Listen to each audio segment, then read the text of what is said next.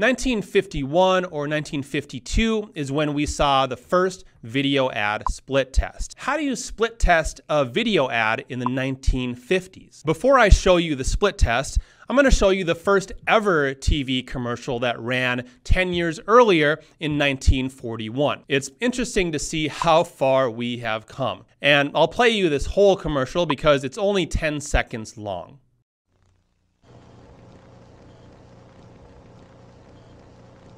America runs on Bulliver time.